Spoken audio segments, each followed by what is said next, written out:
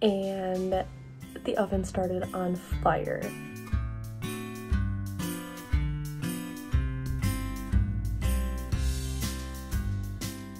Good morning, everyone. Welcome back to my channel. Today is going to be a busy day as always, but unlike other days, it's not boring, sit at my desk on my computer busy. It's more going out and doing stuff busy. So I figured I would take you guys along. So it is about 11 right now. I had 2 classes this morning, but now I'm all done with classes for the day, so that is all out of the way. A nice thing is that now that fall break is over, all of our classes are virtual for the next 3 weeks. So I did have 2 classes this morning, but they were over Zoom, so it really wasn't that bad. I didn't have to get all ready and leave the house. So I'm gonna eat some lunch, and then I do need to go on campus and deliver some packages and do things like that. So like I said, I'm busy, but it's going out and doing stuff, so it should be a little bit more exciting. Also, before I eat lunch, I just wanted to say, I am loving my short hair. So before I started YouTube, it was in like August and it's December now, I got my hair cut and I've been trying to grow out my hair since like middle school. Like I just always wanted really long hair and I always put heat on my hair so it doesn't grow really fast. Let me scoot back real quick to show you. So in August, my hair was probably all the way down here, and with quarantine and everything, it wasn't going anywhere, so I just threw it up in a bun or a ponytail every day because it was a pain. It was so much hair. So now it's super short, and it hasn't been this short in like 10 or 15 years, which is so crazy. It makes me feel so old, you know? But it is so low maintenance. Like, it takes me like less than half the time it used to do my hair. I just get up, and if I didn't shower that day, like this morning, I might just need to like touch up a couple pieces with my straightener, but otherwise I can just like brush through it and it's done. And when I had long hair, I would wake up in the morning and it would look like I didn't even straighten it the day before because it was all bent and weird in places. So I just wanted to say, if you're considering cutting your hair short, do it, because I love it so much. I also feel like it just makes me look older, and since I'm graduating in a few months and going into like the real adult world, I feel like I kind of fit in more. I don't know. Anyway, let's go eat some lunch.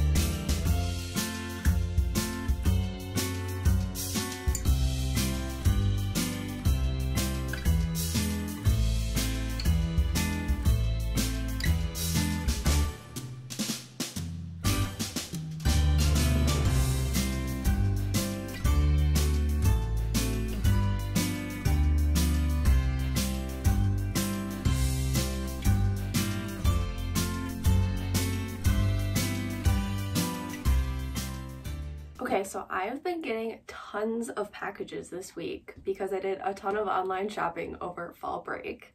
So I got one of my packages today, and then I wanted to show you some of the ones that I got throughout the past week.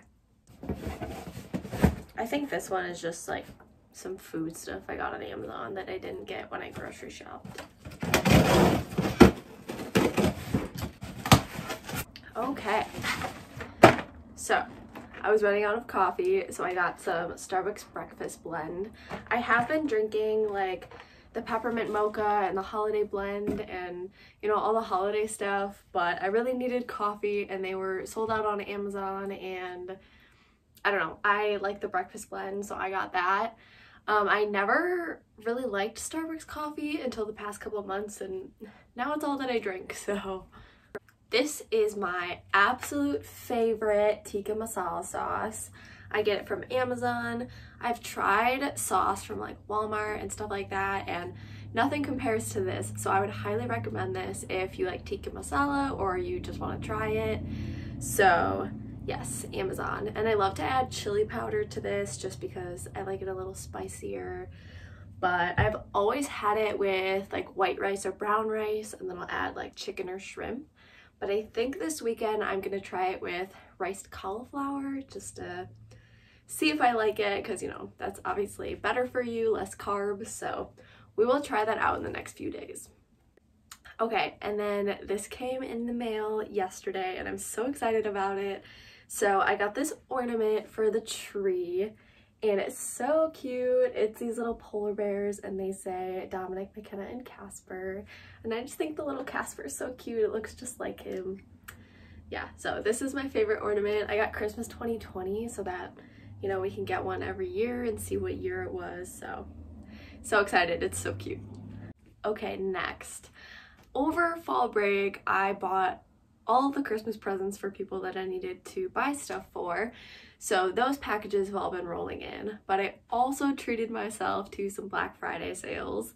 I know that normally during the year I'll do like a mall trip and get a bunch of clothes, and with COVID and everything, I just haven't been to the mall in probably a year. So I was like, okay, it's Black Friday, there's big sales, let me just treat myself and get some stuff. So I have a bunch of clothes that I got for myself and a few more items I'm still waiting for. But after that, I'm gonna do a haul for you guys. So I'm super excited to show you. I'm also super excited to wear this stuff. One of the things I already caved and wore, but I'm trying to wait until I get the rest of the things and I can film the haul for you guys. But yes, look forward to that in the near future. Okay, I'm gonna go ship those packages on campus now, but I wanted to show you a quick outfit of the day before I go. So I'm gonna back up and stand on this stool so that you can see me, because yeah, you know.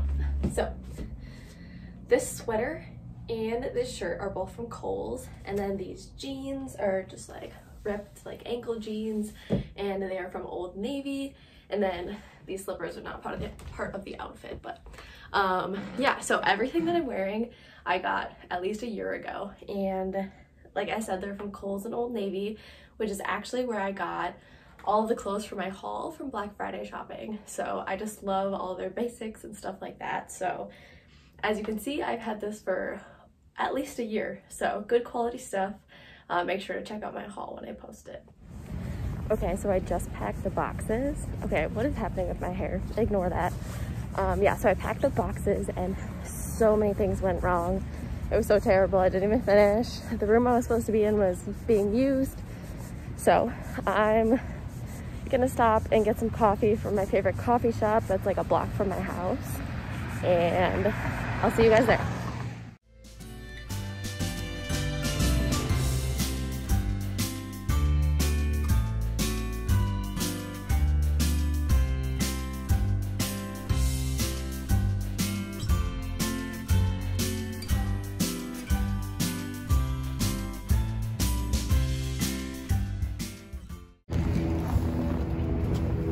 Closed. So sad. Okay, but why is a coffee shop closed at 2 p.m. in a college town? Also, they used to close at 5 because I used to go at like 4:30. So upset. Look at this dude. What are you doing? He always does this, trying to get on the bed. Yeah, you want to get up? And then 5 minutes later, he jumps off the bed, and then he does it again. He's been doing it for like an hour. You can get up yourself, you know how. Okay. Okay, I'll grab you. Chill. Okay, come here. Are you happy now? Yeah? He literally stayed on the bed for 10 seconds. And now he wants up again. Boy.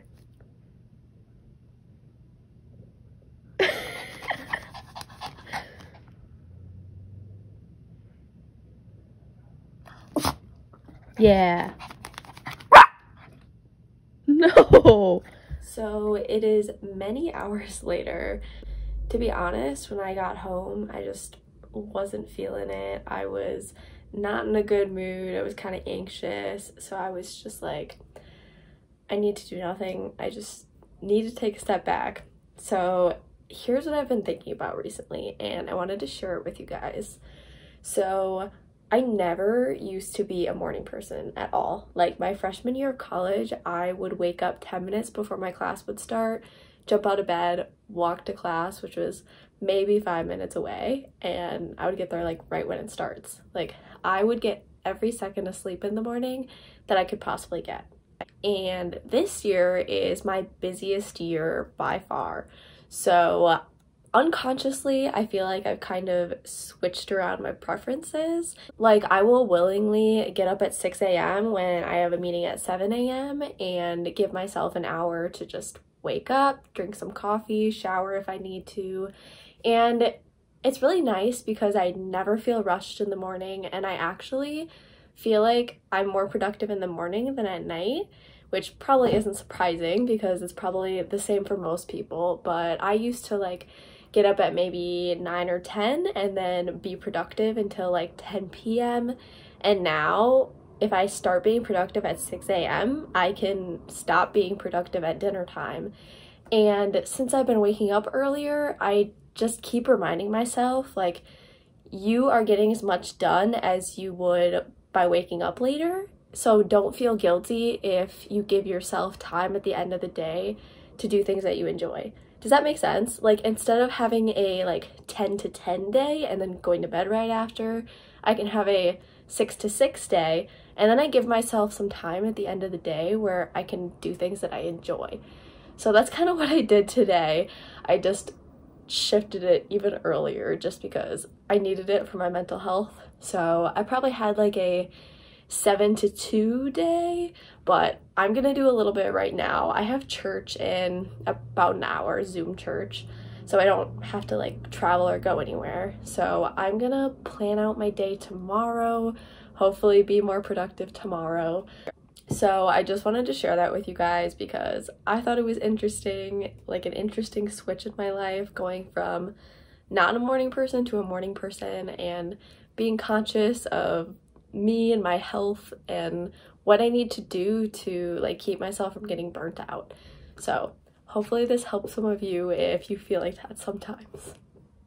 So like I said, I'm gonna plan a little bit. I have church in, I guess it's more like a half hour, but I'll just get ready for tomorrow. I already put my PJs on, so I'm all comfy for the night, and I'll go to church, and then me and Dom will make dinner. He said he has plans later tonight with some of his friends, which is fine, but he just doesn't know what time. So hopefully we have time to make dinner after church before he hangs out with his friends, but I don't know. We'll see.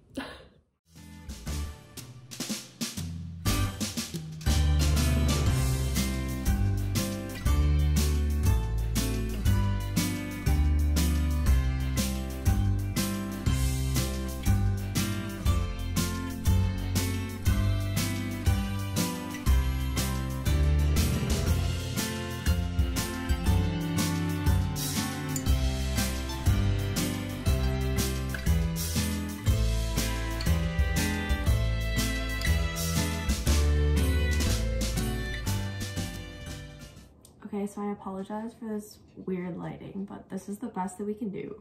So Dom is hanging out with his friends right now, but I'm starving, so I decided I'm just gonna cook without him. It takes like 40 minutes, so he might even be done by then. Also, my allergies are suddenly really bad, so sorry if I sound disgusting. Okay, so of course tonight I'm gonna make another HelloFresh meal. So I'm gonna make the Tex-Mex beef and poblano enchiladas, and it's not like anything we've ever made before, so I'm excited to try it. So I took out the beef, and now we're gonna see what's in the bag. This is always my favorite part.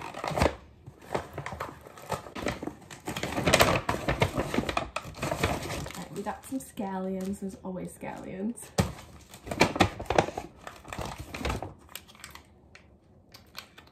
It looks like tomato paste. Mexican cheese blend. What were you doing in the shower? So weird. Casper just hopped in the bathtub.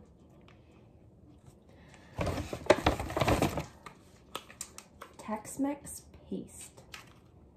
I don't know what that means. It looks like it's some sort of like tomato puree with a bunch of spices. It'll be good. Tortillas. Sour cream. A tomato. A poblano pepper, I assume. I've never had a poblano pepper before, but I love spicy things, so this will probably be really good. A lime. Warm and smoky Southwest spice blend. We'll see. Okay, so first I'm going to adjust the racks and then preheat oven to 475. Okay, well that is preheating. It looks like we make some sort of sauce. I need a bowl. Oh, actually first I need to cut up all the produce. So I'll do that. Okay, I just moved everything that wasn't produce so it wasn't in my way. So I just washed everything and now I need to dice the tomato.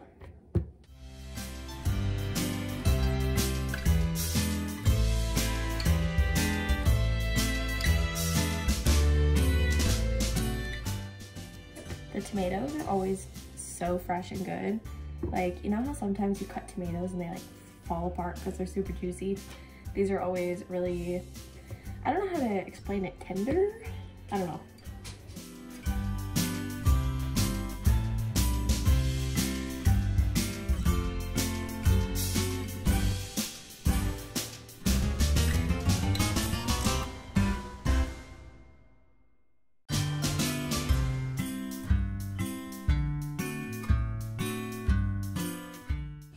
Okay, the tomato is diced, so now it says core, de-seed, and dice the poblano.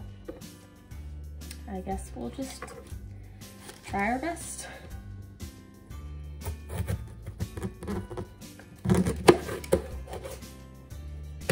Okay, so it's kind of like a green pepper, it looks like a bell pepper.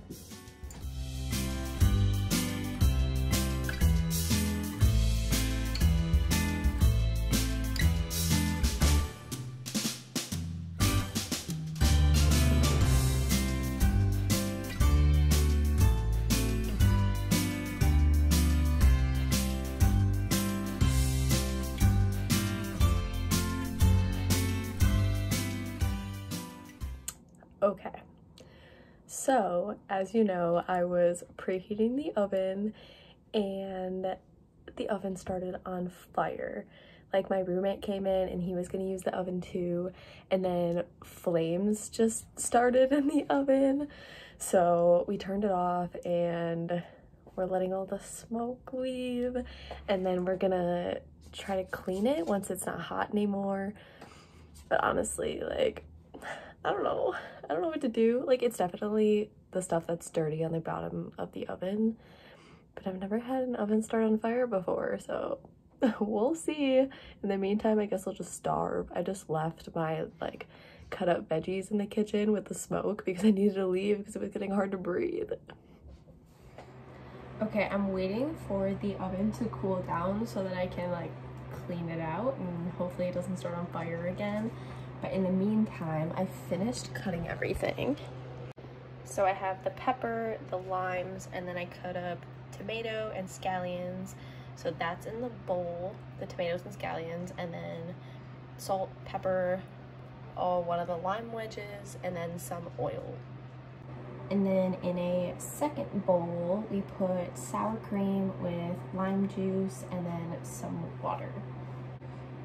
Okay, so now it looks like I saute the poblano and then I do the beef. Okay, let's do those two things. So I just tried to spray the oven with some cleaner, like some cleaning spray, because it felt like it was cool, but it's like steaming off the cleaning spray, so I guess I have to wait a little longer. So I guess our oven hasn't been cleaned in a long time, and that's what caused the fire. Okay, a lot has happened. So I'm trying to preheat the oven again. It's still smoking a little bit, but like the kitchen isn't as bad as it was. So we're just gonna get through this meal and then clean it with like the self-cleaning thing. All right, there it goes. We're gonna try it out. I have the meat going with these things in it. Yeah. I added the peppers back in with the meat, and now we're supposed to fill the tortillas with this mixture and then roll them up like enchiladas.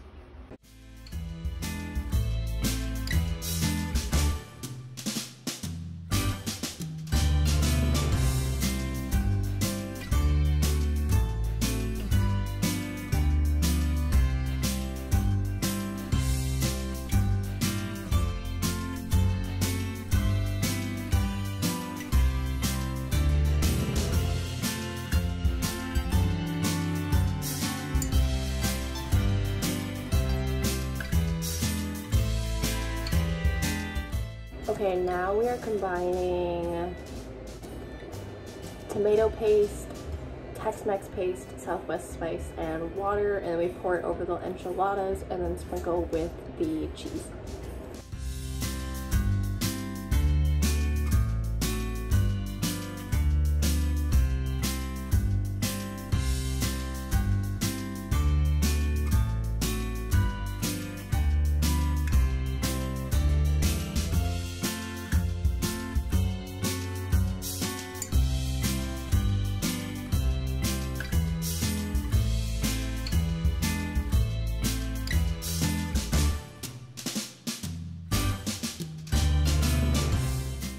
Okay, now we bake for 3 to 5 minutes, and then we top with the cream and the pico that we made, and then we're finally done.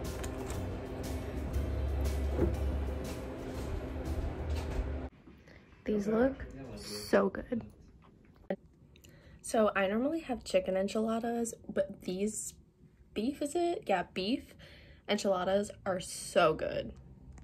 So it got super late, super fast. I actually just finished dinner and it's already 10:30 and I work at 8 a.m. So I'm gonna end the video here and lay in bed.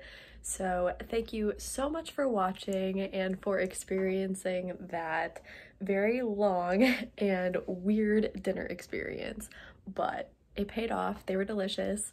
So like I said, thank you so much for watching.